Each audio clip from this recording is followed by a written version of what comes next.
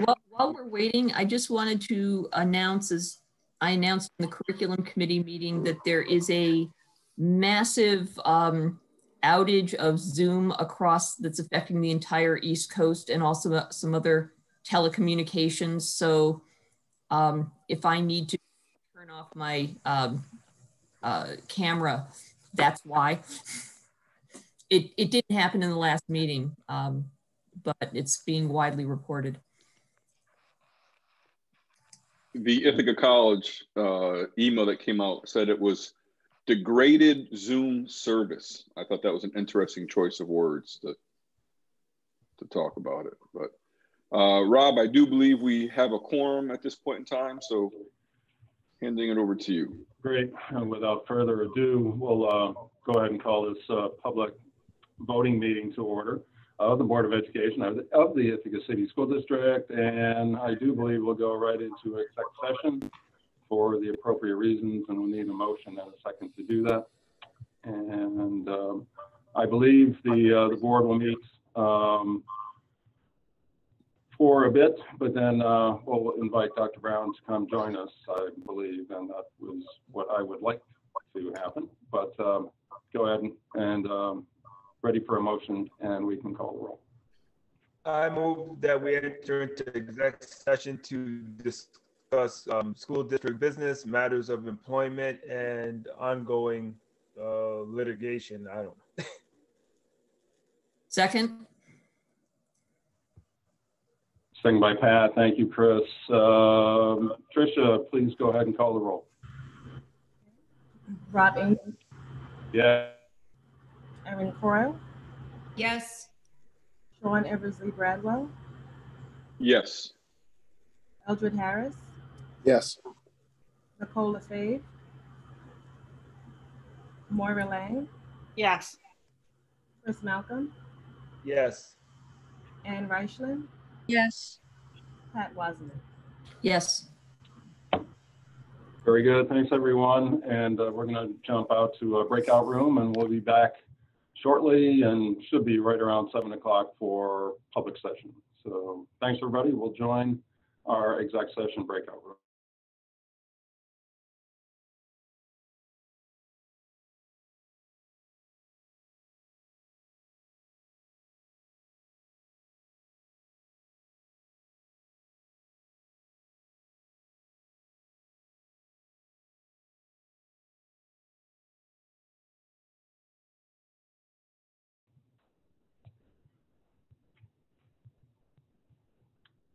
So we are back, correct? And from an extended exec session, and I do believe we do have our quorum. So we're back and ready for a public portion of our meeting tonight. And unless I'm mistaken, I don't believe there's any modifications to the agenda as presented. I don't believe so, correct? Not hearing any. So let's go on to the public comment period. And Tricia, Emily, I believe there was one person signed up, and then anyone else who wishes to speak, we'll entertain those folks as well.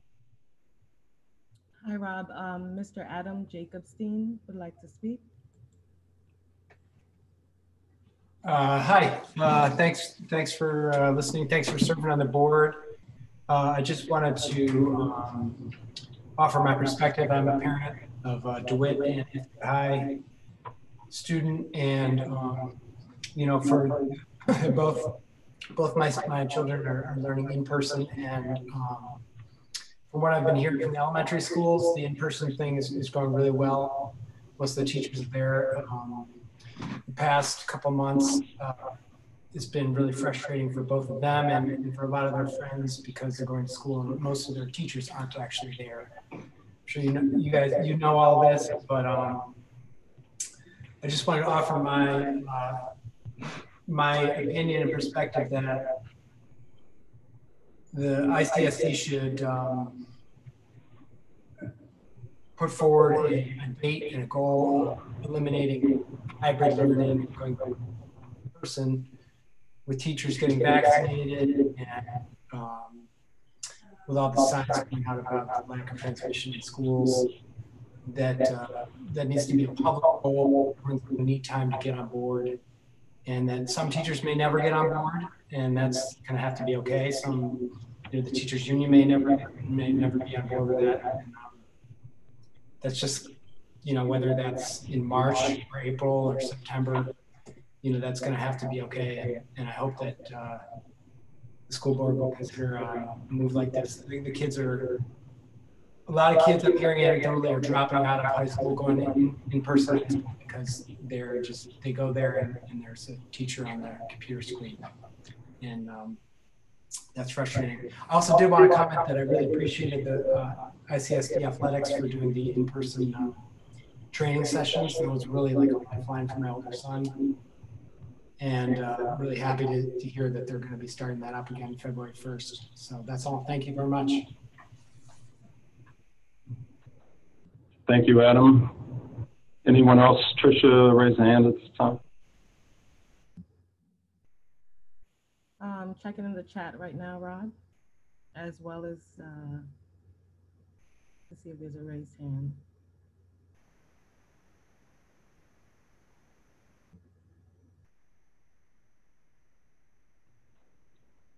I don't see anyone else at this moment. Very good, Tricia. We're always happy to hear from folks from the community, and please feel free to continue to tune in. And so let's move on right on to student reps, and that would be Ithaca High. We are a bit behind, so we'll just keep moving. And so Ithaca High and everyone that's done a great job all year.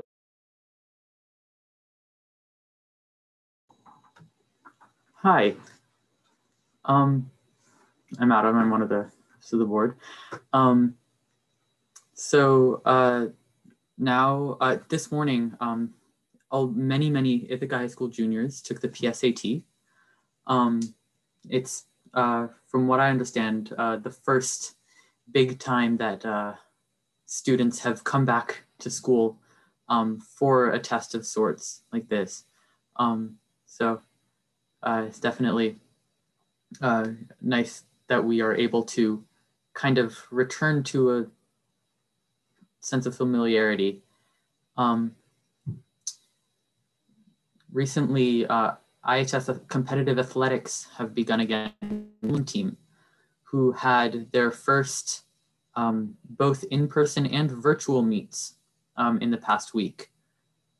So that's definitely exciting to hear about. And we'll see where sports can go from here in the current COVID situation.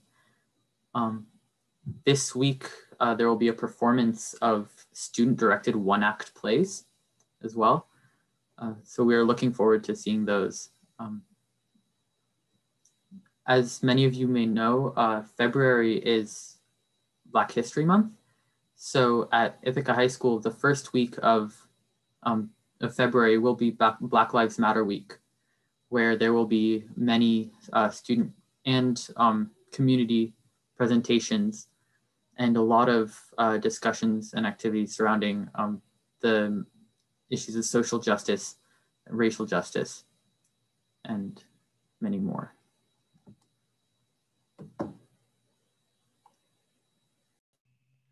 Hi, I'm Grace. I'm another student rep. So I would like to say that we are still continuing our work with the IHS administration.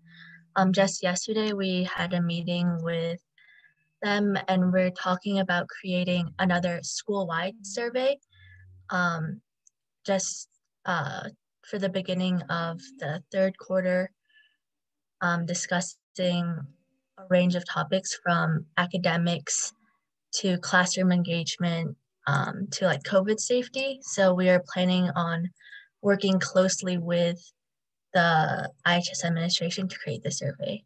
There's also an increased student participation in these topics because we have, Ms. Arnold has made a new Wednesday morning meeting. So there's a diverse background of students can participate in these conversations. Hi, I'm Alex. I'm also a student rep. So we've continued to hear some discussions between like some students and teachers about their concerns, their continued concerns over technology. And I know we've like discussed this in the past. So we were just wondering if you guys had any updates on any programs that you guys were doing or any work that you're doing on that issue. Hi, I'm Emma Zonin. So after the last board meeting, many students were surprised by Dr. Brown's sudden resignation. Following his announcement, many serious allegations were spread in the community, leaving quite a few students confused and upset as to the reason of his departure and what an empty superintendent position will mean for the district and for the rest of the year. So we were wondering, how will Dr. Brown's resignation impact the district and, you know, our lives as students? And also the accusations mentioned in the circulating document were quite serious. And while there remain to be allegations, and many students wonder if the board is planning on addressing the allegations directly to the school to clear up any misunderstandings that may be had.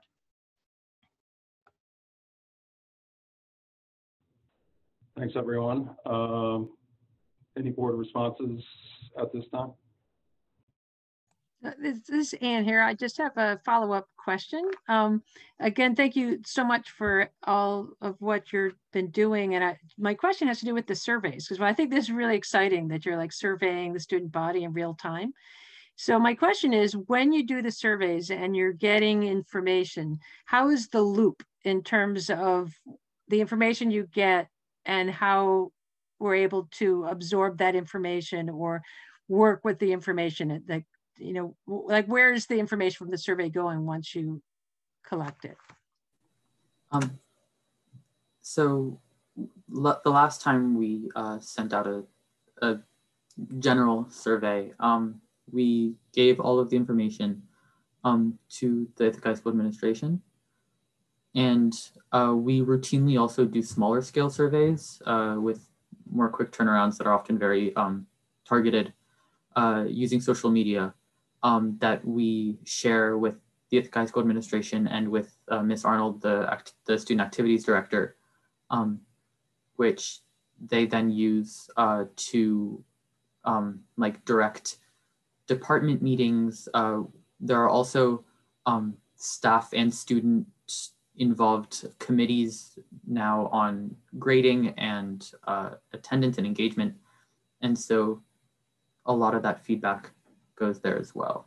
But it's been, the last time we sent out a more like general survey was, if I remember correctly, back in November.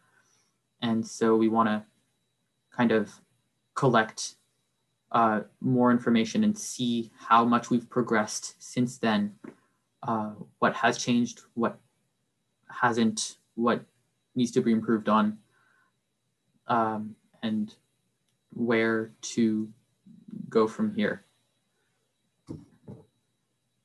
And in terms of topics, focusing on anything from technology to the in-person and online experience to COVID safety in school. So, yeah. Great, thanks. Thanks, Adam. Anyone else at this time?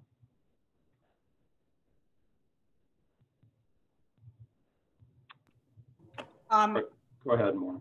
I have a question really for our leadership team regarding the starting of sports. So I've just been reading what's in the media that the decision was being left up to local health officials. So what I'm hearing tonight is apparently we are going ahead, but I'd really like to hear some more specifics about who's doing what. Yes, ma'am. I can speak to that. We had a gathering this afternoon with local health officials. We have the go-ahead to begin quote unquote high-risk sports as of February 1st, and that is the plan. Now, there are many details to be worked out. Can we travel from Tompkins County to another county to compete? Items like that are still in negotiation, but as of right now, we are planning to begin sports on February 1st, working closely with the health department and folks in our section. and most importantly, with under Ms. Little's leadership, with other ADs across our region. Thanks, Dr. Brown. I'm glad the turf is basically done. That's a good thing. Anything else right now before we hop to the consent and then other things, other items? And we'll address. Go ahead. I would like to just address Mr. Jacobstein, who made a comment earlier about the hybrid model and virtual learning. And thanking you for your comments, and two, empathize with you having a middle schooler who is struggling with the virtual learning, who is typically on the honor roll and having a hard time adjusting to the hybrid model, and looking at our admin team or exec team to be able to speak more to how are we evaluating success and engagement. We've been living like this for 11 months, but we're in January now, and just wondering how Lynn, our evaluator, and all of you are talking about success and engagement and where we are with grading. I know that we had a conversation a couple of months ago, but wondering where we are in terms of middle school and high school grading and how we're looking at those topics.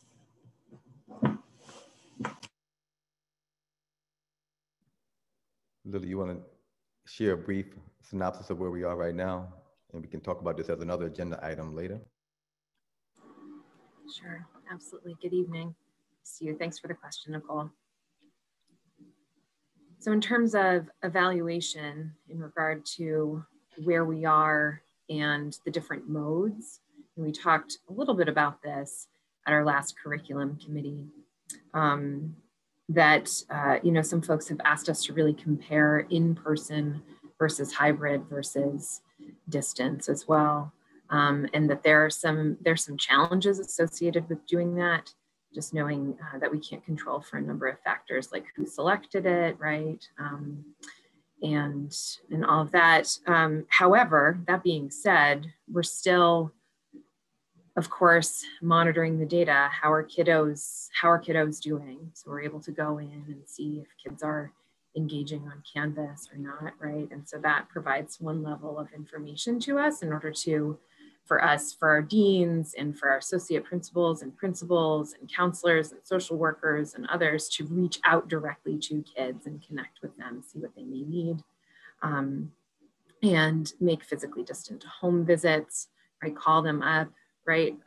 All sorts of things.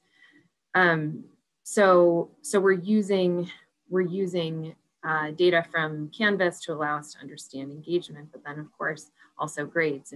And you're right, grading is frankly quite messy right now, right? And there are a lot of approaches from a lot of different school districts across the country right now that of course we've taken a look at. And I would say the folks at Ithaca High School, department leaders, departments themselves, and the folks at Boynton and DeWitt as well, they're really trying to find the best way forward to support kids, right?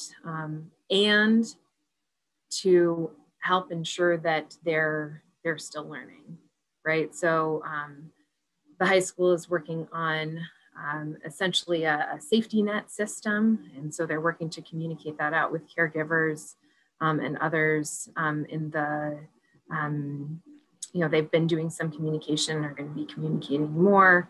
And I believe Mr. Mitchell was on briefly as well. And he's been doing great work around that, Jackie Richardson as well. And the grading committee that's working with Jackie Richardson and Lynn Vanderwert, they're starting back again. And frankly, they're trying to take a long-term approach, right? So there's essentially some emergency shifts that we know that we need to make right now, right? So in what ways can we leave the door open for kids who may be missing a great number of assignments right now, right? And we're starting second semester soon. So in what ways can we leave the door open for those students and find ways to still allow them to get credit and to pass the class, right? So that's where we are. Dr. Brown, I don't know if you had anything else that you wanted to add or anything else you wanted me to share. Good to know. And maybe bring this up as a topic. We'll work with the board officers, maybe bring this up again at our next meeting and go a little bit deeper. Absolutely, Dr. Brown. It's a topic front of mind, and we'd like to dig into it a bit. Anything else right now before we move on with the rest of the agenda? Not hearing anything. If we could, let's go to the consent. Thanks, everyone, for your comments, and just need a motion and a second, and then we can address any questions regarding the consent agenda. Before, I'm sorry to interject. Before we move on, Emma raised some points that are very widespread throughout the student body right now.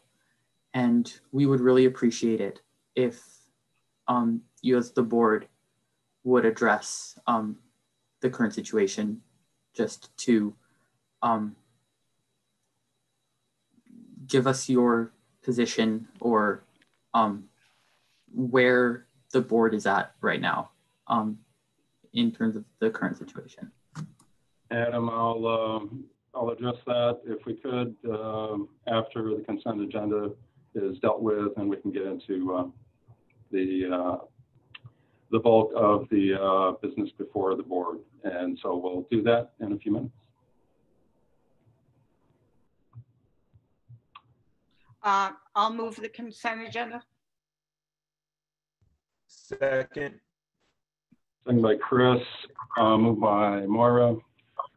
Chris, just a few items if you want to address.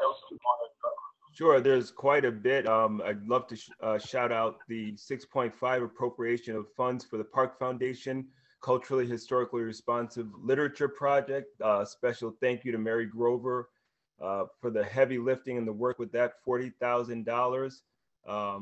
There's a lot in this consent agenda that we went over in finance. Also, resolution to approve the agreement with Tetra Tech for DeWitt Middle School's capital project. The appointment of a claims auditor. What else is there? Yeah, we've got a lot in there. And then there's some Title I, money being moved around or accepted rather. So please, folks, dig in there. We cover a lot of this in finance and go into great detail, but there's a lot. But special shout out to Mary Grover with the work she did with the Park Foundation Cultural Historic Responsive Literature Project. And Chris, I would give a shout out to Rob Swartout, who is consistently donated to the athletic programs over many, many years, and doing another gift to the athletics program. Just to point out, community members can make gifts to the school district and designate where they want them to go. And it is, you can certainly direct your support.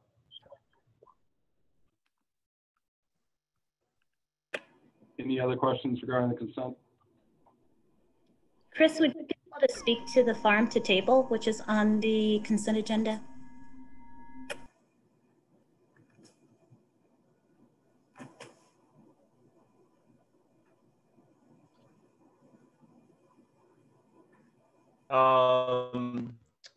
Amanda, could you help me out with that? We did cover it. I'm drawing a blank. That's another shout out to Mary, right, for farm to table. And so I'm just trying to find the language on the consent agenda right now. State of New York, 21st Century Community Learning Centers. Yeah, but. Right, so this is, thank you, Moira. I had to find the first part of that language. I was looking through the list. So essentially, Mary, correct me if I'm wrong. I just want to make sure this is really just receipt. We've applied for this grant, this funding comes in, and then this is just accepting of the purposes that were written in the grant. There's really nothing new to this. This is just sort of the way that it rolls in via payments. Mary, how'd I do? Excellent.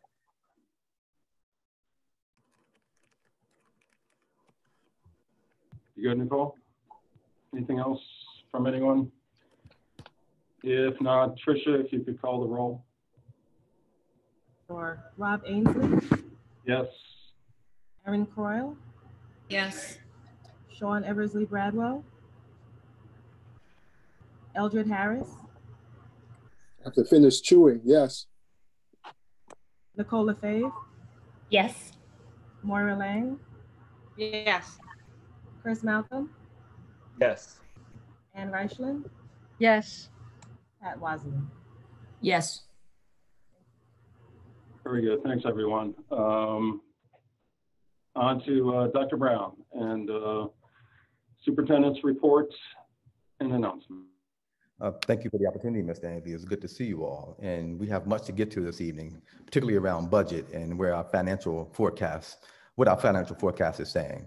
But yes, I heard Emma and I heard Adam, and I've heard from a lot of students, quite frankly, over the last couple of weeks, and a lot of community members. And I just wish to clarify some things and share some new thinking. At our last meeting, yes, I did speak to my wishes to transition to a new role in February. That's not going to happen. After many conversations and reflections, I'm wishing to be here and serving as the superintendent and this community going forward and indefinitely. We have much work to do. And you'll be hearing about that work tonight and in every meeting about the work we need to do in our community. But yes, I recognize the stir that I caused by talking about a transition. But Emma, I look forward to seeing you at the next Superintendent Advisory Council, Adam, and other places, and all of the young people and community members who have reached out, wishing for us to continue the work. So thank you for the opportunity, Mr. Ansley, and I look forward to the conversations we have tonight and going forward. Thank you. Thank you, Dr. Brown. And Adam, I didn't want to step on Dr. Brown being able to speak to the subject, so that's why I did not speak to the subject earlier. Just to clarify, for the superintendent to actually resign from the district, it is necessary via his contract that he sends a letter to the board president, which happens to be me. That never happened. We were in the talking stage, basically, obviously supportive of Dr. Brown's work here, statewide and nationally. But we a series of talks with the board, and I think the main point is the board gave Dr. Brown the opportunity to change his mind, and indeed he did so. And Dr. Brown, your heart and soul is with the Ithaca City School District public education, being in a public role, and we are more than happy to have you lead this district and continue the work that we started 10 years ago. But there's a lot more work to do, Dr. Brown, and you have a contract, and we're going to hold you to it. So so it's an opportunity to move forward. We're glad to answer any and all questions, but indeed and in fact, Dr. Brown never formally resigned from the district. He has a contract. He is the superintendent. He will continue to be the superintendent. It's all hands on deck as we continue to put this district back together through this COVID crisis. And we look forward to having our full exec team throughout the rest of the year and into the summer and into next year as we go into fully hoping that next fall we are fully in-person instruction, and we certainly migrate out of a hybrid learning environment that we are in right now in this spring semester of 2021. And but very happy that I did see driving by the high school that school sports registrations for fall sports, it said, I believe, was February 1st, but we'll see. But there will be some sort of fall athletic schedule, and hopefully a full co-curricular schedule by the time we are done in June. But Dr. Brown, we are we're open. We're open to discussions about any topic that anyone wants to talk about, and as long as it's about the school district and what we do and how we move forward with this district. So without further ado, Dr. Brown, if you're good, we'll go on to the budget and the revenue projections, and as we put a budget together for this next school year. Yeah. Amanda, you would unmute and share some of your updates and thinking about what we're going to be doing with this budget process this year. Great, and I think Tricia will be presenting for us the few slides that we pulled together for you so that folks can see this you know, at any time that they want to look in on what the state is saying about the state revenue at this moment in time. So I want to be really forthcoming that this overview that we're going to do is really about how to understand the state aid runs that just were released at the end of last week. There was a lot of confusion about them. It's a little bit premature to convert those state aid runs to actual what the budget would look like. So Tricia, if you don't mind going to the second slide, I wanted to just start to build a shared understanding of sort of not only the process, but some of the new factors and ways that we should be looking at the information that the governor shared. So many of you that have been through the budget processes before, or even if you're new to it, there's typically times in this cycle, right, starting in January that are predictable. So in January, we know that the governor releases essentially to school districts a series, it's, you know, hundreds of pages of documents in terms of what did you receive last year and how it was allocated in different line items like reimbursement aids to school districts, and then what you will be receiving in your budget planning moving forward. And this is preliminary numbers, right? So these are not final. These are sort of his best guess in terms of what he believes he would like to take forward as the state budget. And there are also budget bills that are part of his budget overview for the state. Those get sort of debated, and there's lots of folks that give input, and those go back and forth within the legislature. And then he comes with a final state budget in April. And that's what we use to drive our revenue. So there were a couple of things that made this year quite unique, obviously. We know that from last year to this year, there were a number of adjustments that the governor used to actually decrease our state aid. They were called pandemic adjustments. And then there was federal aid monies that backfilled that adjustment. You're going to see that same type of language again this year, although the words themselves have changed, right? So you're going to see an adjustment or a reduction to our state aid numbers. And then there's going to be federal monies, just like last year, that will fill the gap. And so there was, you'll see those in the next slide soon. When we transition, I'll point that out. There was also a lot of discussion from the governor regarding the potential for federal aid. So if you remember correctly, we received federal aid last fiscal year. Then again, there was more federal stimulus aid that came that was for COVID in December that was released to school districts. And now again, there's talk about more federal aid coming specifically to states that we hope would trickle down to school districts. And the governor's been talking about two key amounts, either $6 billion of federal aid coming to New York State, or $15 billion of aid coming to New York State, depending on what's going to be happen federally. The budget that he released at this moment in time, and the numbers that you'll see on the state aid runs, are based on the assumption that the $6 billion will come into effect. Okay, and so if that doesn't happen, the governor has already warned that the numbers that we see in the state aid could be reduced. So that's why if you're looking at this slide and you're sort of reading kind of a few of the key pieces, number one, a lot of these federal aid packages, right, and stimulus monies are 1 year only.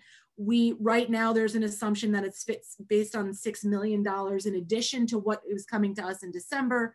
These are not final numbers.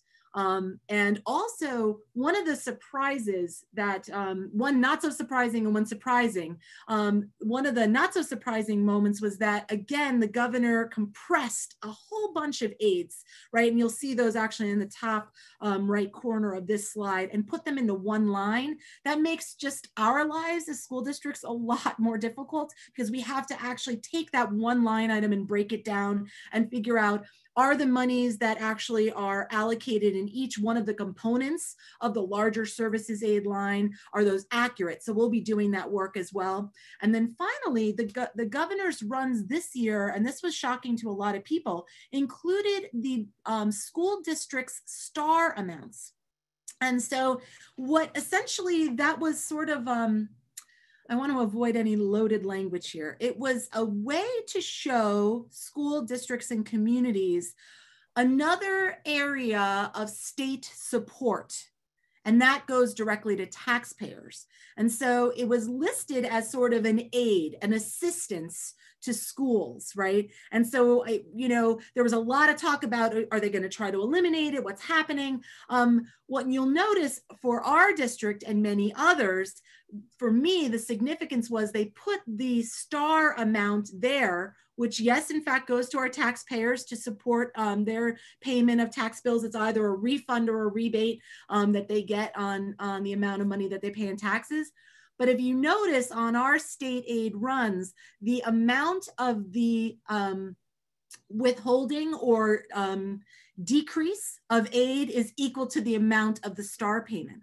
So Tricia, if you can go to the next slide, I'll try to show this in numbers. So for folks that like narrative, that slide probably appeals to you. This is more for folks that like the numbers, right? And so I just want to give you just a brief overview before we dive into this. So I tried to clean up the state aid runs in terms of what really was relevant for us to look at. So you'll notice here the STAR amount is off. It is not a state aid amount that we receive.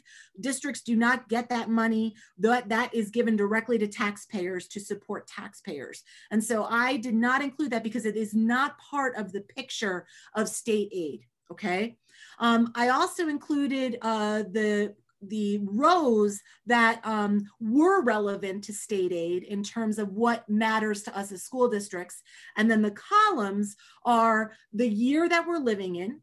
And then if you move over to the right, futuring for next year or budget planning for next year. And again, this is not reflective of what will be in the budget. This is reflective of what the governor told us, the information at this moment in time that is the precursor to the final information that we will receive in April. But it's really important to track this.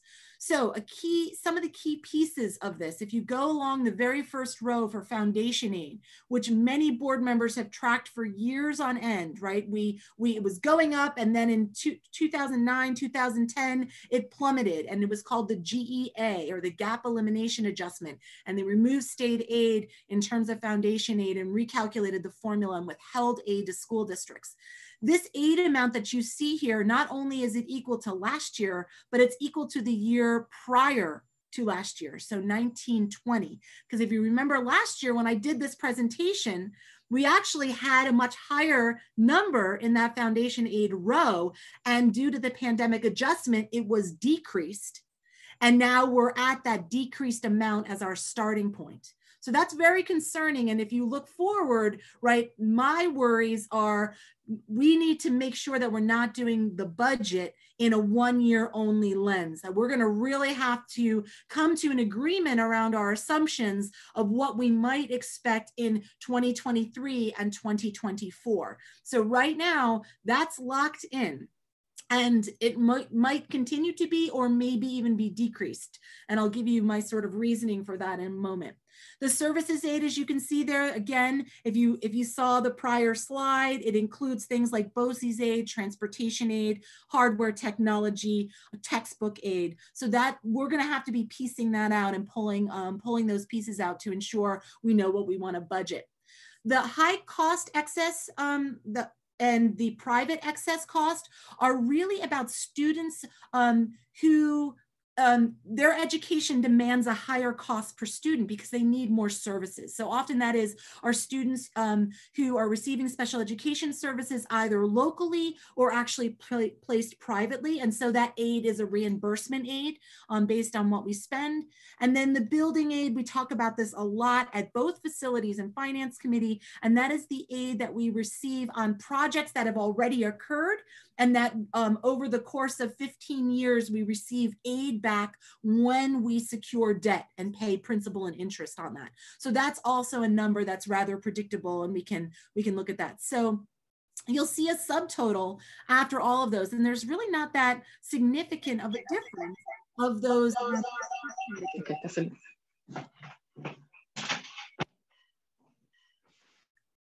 I just wanted to make sure, there we go. Okay, so then if you look just underneath the subtotal, okay, you're going to see from last year, the language used was pandemic adjustment. That was the decrease to the aid amount.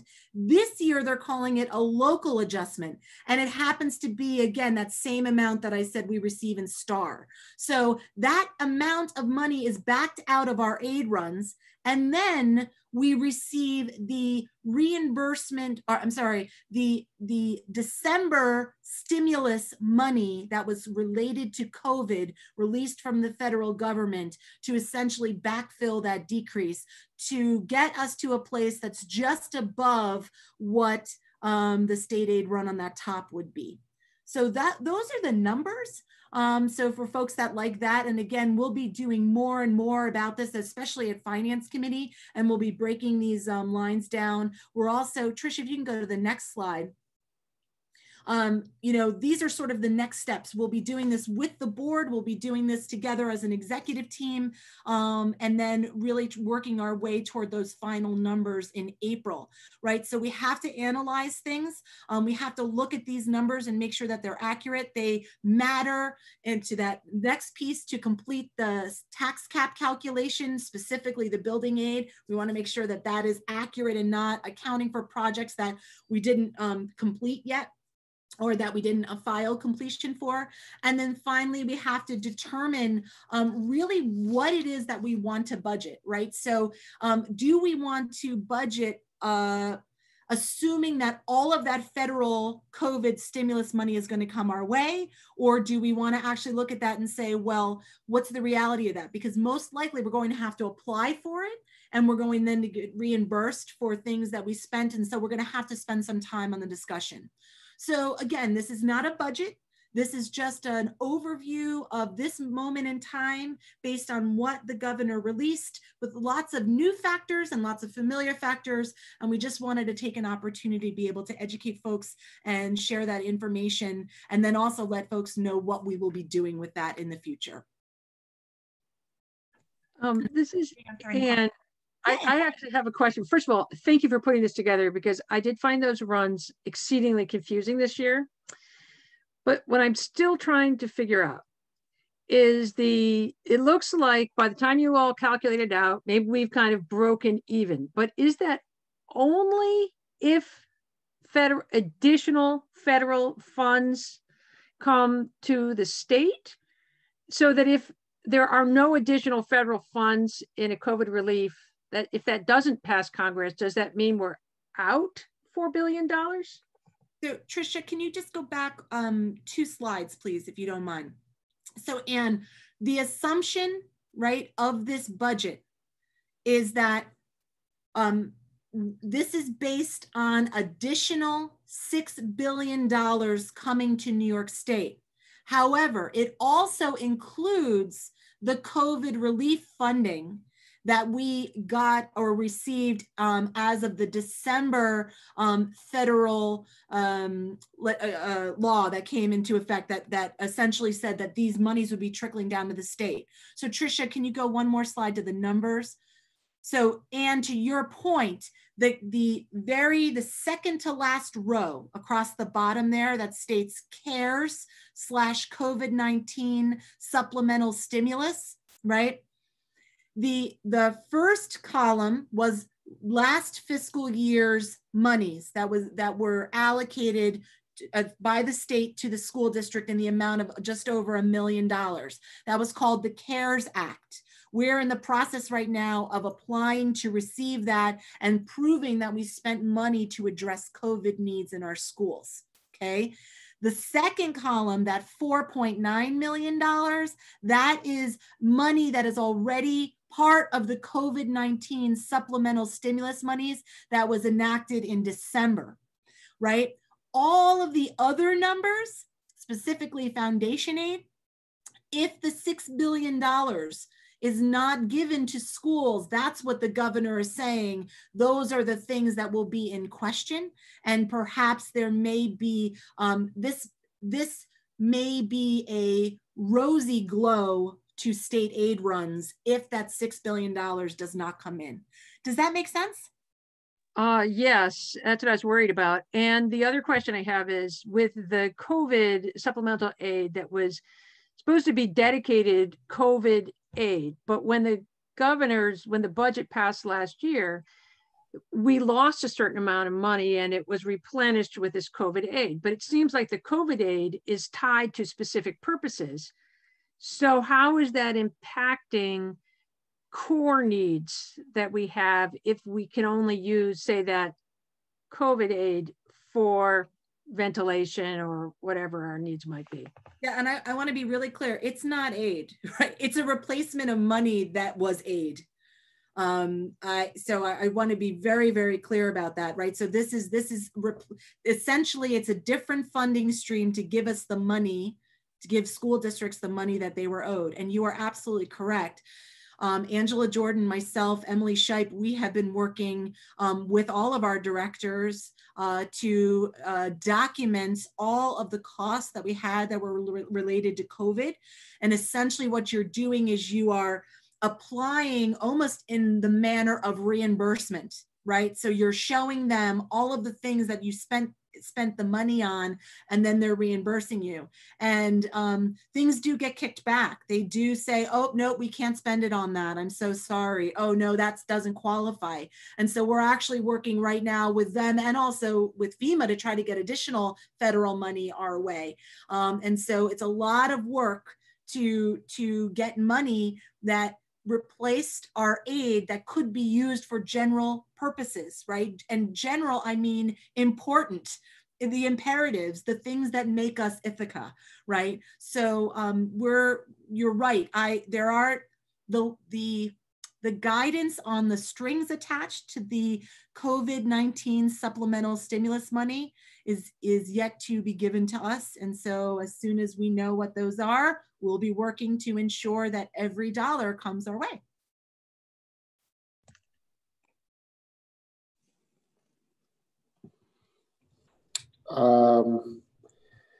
Hey there, Amanda. Just wanted to, I don't think I've shared this with Ann yet, but we're both on Legislative Action Committee. I heard the chair of this New York State Senate Committee on Education, Shelley B. Meyer. She went pretty hard at Cuomo for this, almost this exact $1 swap that we're discussing, and really talked up the need for New York State to step up its commitment to public education and giving more aid, irrespective of what the federal government does. That may give us an opportunity to partner with her and find out more about how the levers that she has to maybe enact something different. It's a little ridiculous that a state as large as New York is counting every chicken based on what the federal government does, just because the assumption is we have a president now who's more favorable to making states whole. So we should pursue that. It's not in my instinct to ever concede that what New York State does for kids is enough, because we know how far behind they are. That's all I wanted to add. If I can find that link to her conversation, I'll make sure I send it to the board. She was pretty direct and pretty powerful.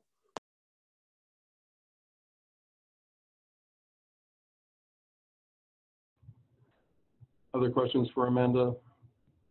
What you're thinking, Amanda, just again, looking at the hard raw numbers, foundation aid being frozen for a third year in a row, when you're speaking to that number, that number is the number indicated here. If there is 6 billion, if there's not, then that number could be anything or whatever.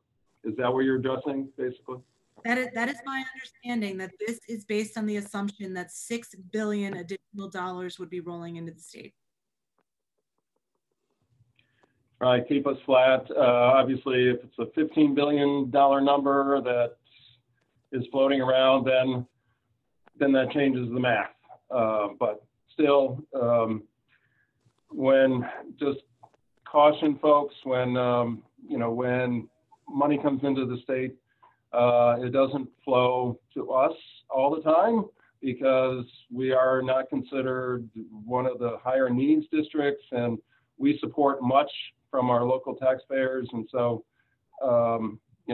it's really hard to determine the impact of a cut or, frankly, a bonus if you speaking of more aid than we expected.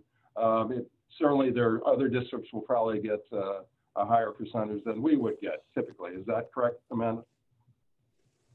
Right. It depends on their wealth ratio. So we're right smack dab in the middle, right? We're like the one, which is net, like sort of neutral. But there are wealthier districts. We don't fare well typically, mainly for our wealth ratio, but also our location in New York State.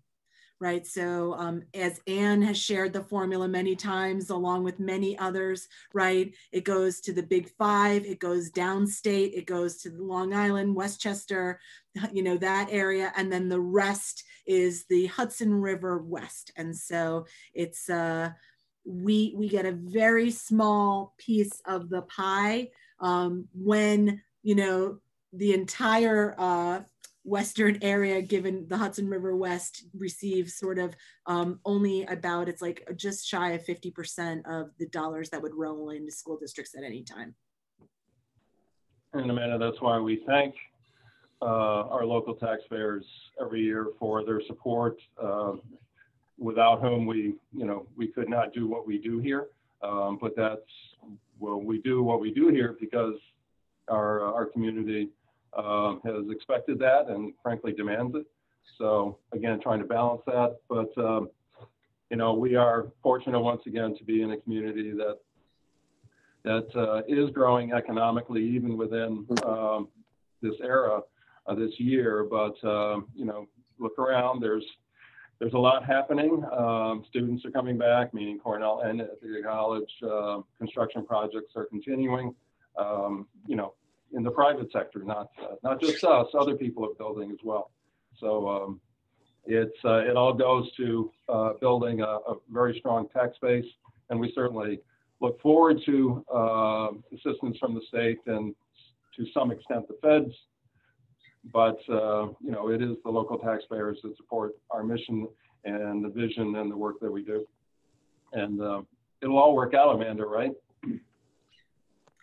Robbie, we will do the best we can. I am so fortunate to have a team here in the business office that are, if you drive by, they're here on Sundays, they're working Saturdays, they are during budget season. There's such dedication, and we have an amazing team, right, of principals and directors and colleagues and teachers that give input. And there's just, I really feel, I agree with you 100%. I think a lot of talk at Finance Committee has been about really trying to continue to build on communication, both to and from the community for input, so that people really have confidence in what we're putting out, and we're trying to be as transparent as we can. And you're right, it is the taxpayers are so key in all of this. They show up, they really ask amazing questions. And we want to make sure that we have an education system that really represents what they're asking for and what they're paying for, right? So we're very proud of that, and I want to continue that. Rob, I just wanted to piggyback on two things Amanda shared. We really want to reach out to the public as far as we go down this path of budget development. So if there are any questions regarding the budget, how it's created, line items, please reach out to Amanda or myself, and we'll make sure we have them available. We'll share them during finance and also at upcoming upcoming voting meetings, so we can share them forward. We want to really create that communication and that dialogue to kind of demystify our budget process and what goes into making a budget, especially this year where there's a lot of uncertainty.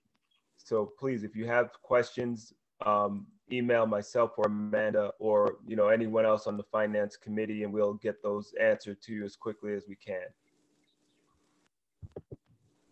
Thanks, Chris. And the budget basically is going to have a line item in the agenda for the rest of the year, I think, Amanda, correct? There's not going to be too many meetings that we're not talking about one part of the budget or the other. And so expect that. Must-see TV on those odd Tuesday nights when there's lots of other things to do. But those work sessions are available to be viewed, correct? And it's a great way to see the conversation and take part in it.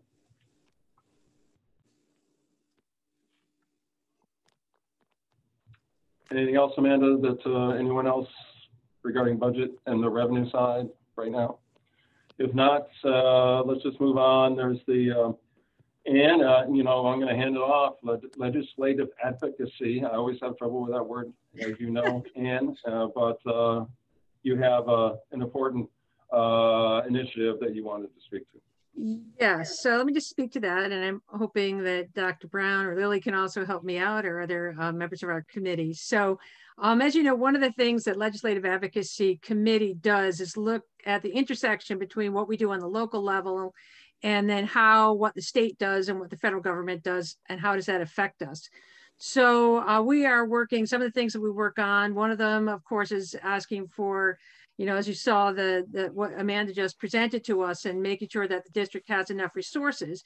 And for that, we've already brought that to the board. We like to make sure that the things that we're advocating for are things that the full board is in favor of. So we're currently, have also already brought before the board the issue of the immunization registry as a way to improve the way that vaccinations are recorded, the student vaccinations. It's a state mandate, and we're trying to improve that. So one of the other issues, and the reason it comes up now, is we're going to be meeting with our legislators in the near future, and we want to bring to them some more other things that we're interested in advocating for, and we want to make sure that the board knows what that is and agrees with it before we go out and say, we're going to advocate on that. So one of the things we've been thinking a lot about is there's been a tremendous amount of disruption, as you all know, as a result of COVID, and the way education is done. A lot of things have been turned upside down. Things that have been done over and over again for years and years and years were all of a sudden questioned and rethought. So as horrible as this time is, there's also certain opportunities to rethink education. And for part of doing that requires perhaps rethinking some of what those rules and regulations are. So I'm wondering, Dr. Brown, if you would just say a little bit about assessments and seat time, and as one of the things we are thinking about. Yes, and both things. We were hearing the last couple of days that our state is now behind us and asking for those things to be waived. The assessment, I wish for us to reimagine how we assess. This notion of a standardized, quote unquote, standardized assessment is something I wish for us to rethink. And we look for alternative approaches to assessment and giving us an indication of where our young people are. Seat time is another. I mean, I think we're living it right now. The requirements have been relaxed. What does it mean to develop competency or achieve competency in a particular subject area? All things, I mean, and Lily, you know the specific numbers, there's a certain number of hours that young people are required to be in a quote unquote seat. That's something that we need to rethink, obviously, because of what we're dealing with right now in this pandemic. So all things that I'm hoping we have a thoughtful, comprehensive conversation about, using an anti-racist lens. How do we build these structures and these new policies in a way that we're promoting equity versus contributing to the systems of oppression that these previous policies were intended to put in place. Billy, would you add anything to that? Cool. What I would just like to add to that, one of the purposes of this is when we're dealing with what we've been dealing with COVID, some of these changes have happened by necessity. So you just can't do them, right? So then they say, well, I guess you don't have to do those certain number of hours. But going forward, if one is to actually innovate and use this experience as an opportunity for innovation, then I guess it might be useful to see how things like seat time interferes with innovation. So I don't know if either Dr. Brown or Lily, if you want to just say how that specific issue would allow you to be more innovative in terms of how we educate in a non-COVID shutdown pandemic world. Go ahead, Ms. Tal, can we talk? And one of the things we've been discussing is how flexibility can allow us to adapt to what kids need more readily. So not all kids may need to sit and be, you know, it's so interesting too, they call it seat time, right? Like you've got to be sitting in order to be learning, right? We can't be moving while we're learning. You know, some students actually may know some of the curriculum or the content, or may already be familiar with some of the learning beforehand. Some students may need more time, right? They may need more flexible options, right? And so, you know, we're thinking about knowing that the system has been disrupted. These requirements have been lifted now. And certainly this is not a perfect situation. We can't wait until COVID-19 is over, in fact. That there are some things that we're taking away we understand are valuable, right? So students who may struggle coming into the school building, who may suffer from significant anxiety, right? They may continue to need some level of virtual learning, and that might not look like them sitting for the same number of hours for a particular course, right? So we're trying to figure out how to center the students that our system has traditionally marginalized and take a more flexible approach in the future beyond COVID. So I guess what our committee is kind of asking the board is, do we have kind of your blessing to advocate for these types of changes that would allow the district to be more intentional with the kinds of requirements, you know, the kinds of things that are required, and so that we could be kind of more intentional, that the state could be more selective, I guess, with the requirements, so that districts in turn could be more experimental going, or more successful and more constructive going forward. I don't know, Aldred or Aaron, do you have anything you want to add?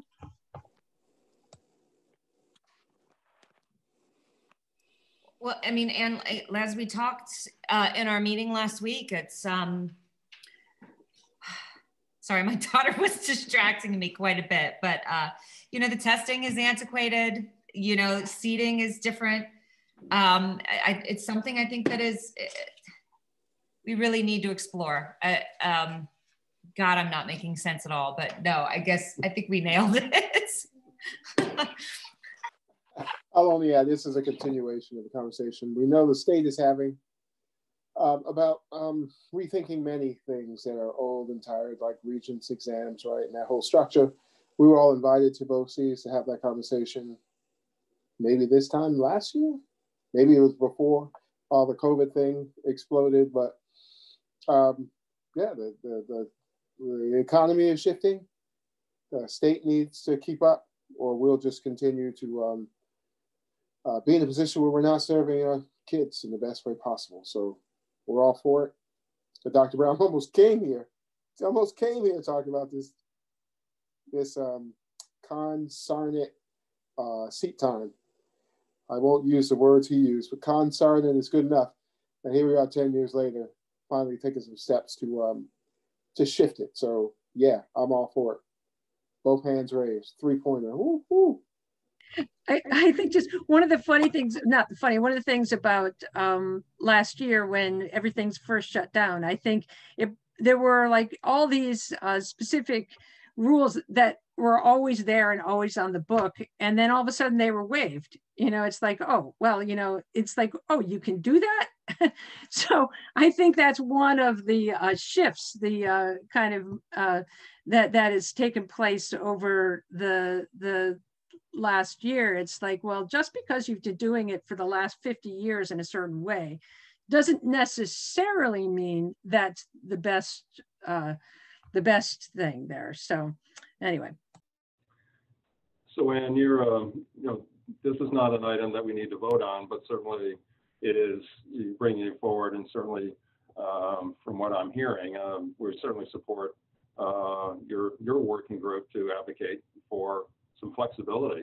And in the private sector, that's what everyone has to do. There is, well, and I'm at work, and there's no way that in 100 years that support staff would not have to be in this office and have certain hours here. And if they were somewhere else, that was basically against the law. You couldn't do that. And that changed, you know, in a week. And Flexity had to come up with a new way to do the same work or do it better. And frankly, they're finding ways to do it better, working remotely or being flexible in hours, and you know, just but it's forcing innovation, and it's forcing folks to take a look at their operations and how do you develop and complete your work product every day. And same goes for public education. How do we do what we do, but with flexibility and better? You know, I think it always has to. It can't be, you know, what we're advocating for can't diminish the educational experience. It needs to augment it, to enhance it, right? And right. Well, in my opinion. Absolutely, absolutely. I think that's really vital. Yeah, it's not about diminishing it. It's about you know, as I say, it's about innovation. So it would have to be for a constructive purpose. And it's not like we have a specific thing at this time in terms of a specific innovation, but I think that it would be advocating for making the process for getting those waivers perhaps easier if we had a specific proposal in mind that we knew we could, you know, maybe it's an evening. I'm just going to throw a few things out. You know, like we've talked, you know, in earlier board meetings about that, you know, an asynchronous Wednesday. I mean, I don't know, you know, I kind of fixed on that idea. You know, maybe asynchronous Wednesdays are actually really great. I don't know. One would have to assess it. But if it was, right now under the current system on an ordinary school year, I don't think you could do that. So it would be nice to be able to say, well, we thought that was really works for kids to have a day where we can do projects all day on Wednesdays and catch up on homework and have one-on-one time. It would be nice to be able to do that. So that would be, in my mind, that's one of the things that I think of. Anyone else on the subject before we wrap up? And you know, I have a comment. There you go, Nicole. Go ahead.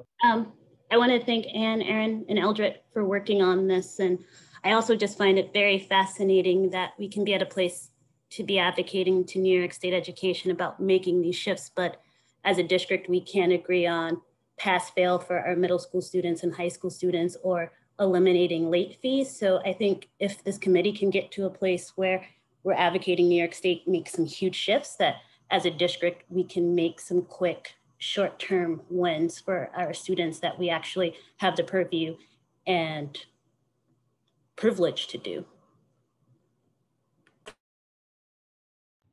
Thank you, Nicole. Well said. Anything else before we wrap up? There's Rob, I have yep, something. Are we moved on to other discussion items? Is that okay?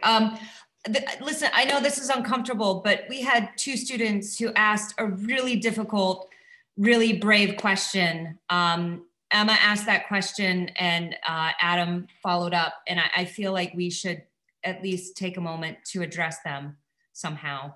And if Emma wants to speak again, or I can paraphrase what she said, but I think that we need to acknowledge how brave they were to ask that earlier.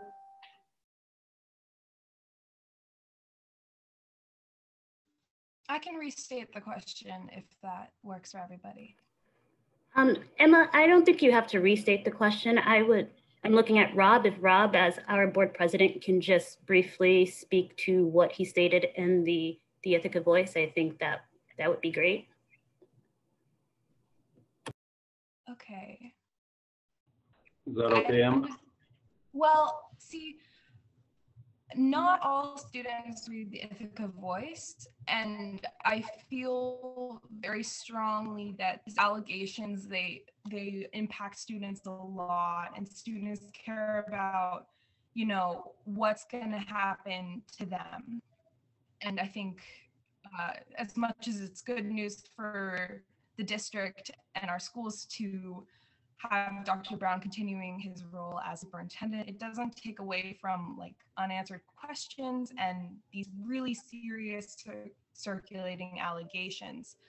And more importantly, how do we move on from that, and how do we address them so we can do so?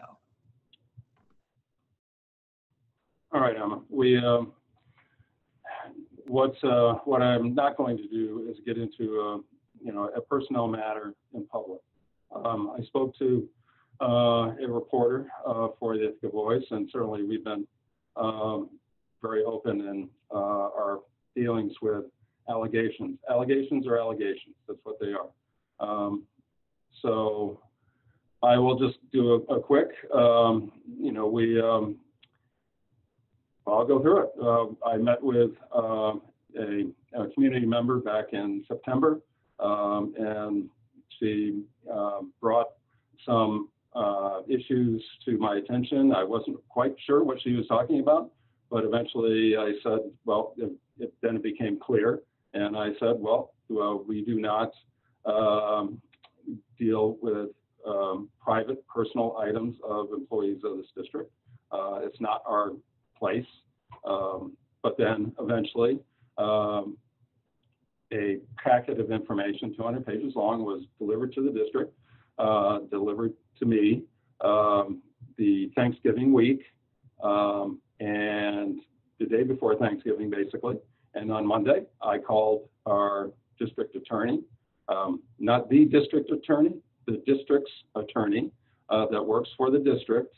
And I said, go through it, because we have an obligation to look into any and all subjects, issues, good or bad, that comes before the district, because we are the Board of Education. That is our obligation, that is our role, and that is what we do. And we have to know whether there's any area that that allegations of any kind put the district at risk. So investigation was done, completed, and I got the results. We got the board received the results Christmas week, and so after Christmas week, I sent a response to those who were wrote the letter, and our investigator found that there was no justification for those allegations. There was nothing that the district did or had any, there was nothing there that was going to impact the district. There is, I don't know how many different ways I can say it, but there, it was investigated. The board did due diligence regarding all allegations and found they were unwarranted. So Social media can do whatever they do. Does not mean whatever is on social media is in fact reality. So we investigated it. We are very aware of what is being said, but that does not mean that you know, we're have tried to sidestep an issue. That in fact, that is not what we did. We went right at it, and a very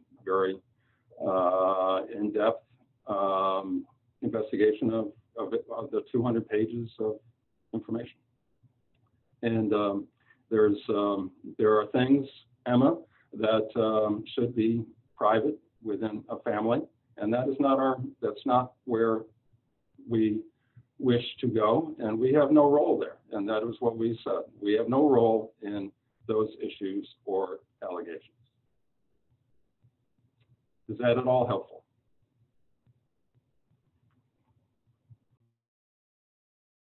Yeah, I guess. Thank you. Unless anybody else has anything to say.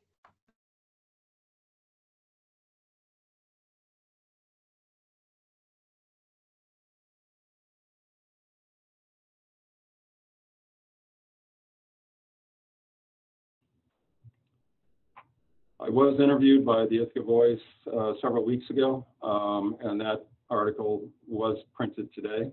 That, you know, so I put that out there weeks ago. It's up to the press to decide what they wish to print, when they want to print it. But I can tell you that Dr. Brown is, I have the utmost respect for him, his work. He is a person, and you know, we are very pleased that Dr. Brown is going to be able to continue on as superintendent of the Ithaca City School District. I am more than happy to have the best superintendent, one in New York State and one of the best in the country, continue to lead this district. And I'm not sure how much clearer I can make that. So we're, you know, it's been a few weeks of discussions back and forth and soul searching on all parts. And Dr. Brown, I will not speak for you, but I will speak for me, because that's all I can do. But we are pleased that we have our exec team in place, ready to take on the challenges as they come before us. And we've talked about several of them already tonight. But our mission is to get this district back to where we can have the students in the classrooms, students wherever they can learn most efficiently and best and have the greatest experience that they can. That is what we do, and that's what our mission is. And that's the work that we will be gladly speak to and discuss.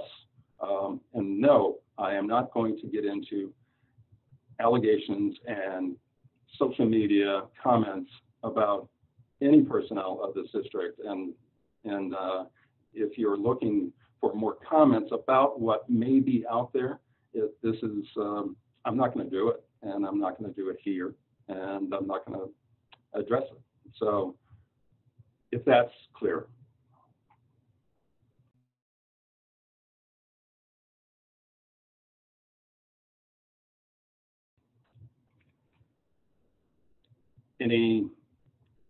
Anyone else wish to weigh in?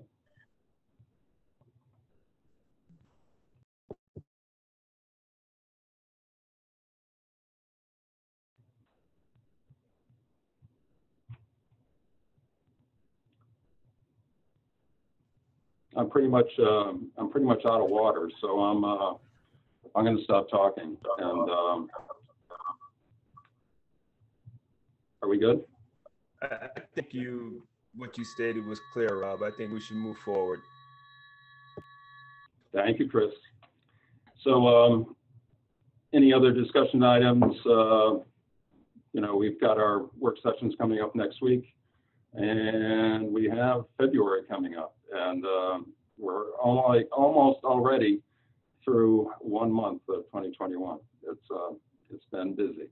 So I am very happy, Dr. Brown. Great evening tonight. A bit different than the last time. So we're happy to get back to work. As I said, Dr. Brown, I have a tie on. It's time to get to work. So you know, enough of this COVID stuff. Let's play some sports. Let's get the kids in school, and let's make it to spring. So looking forward to it. So without further ado, if no one else has anything, we'll close it out and head home.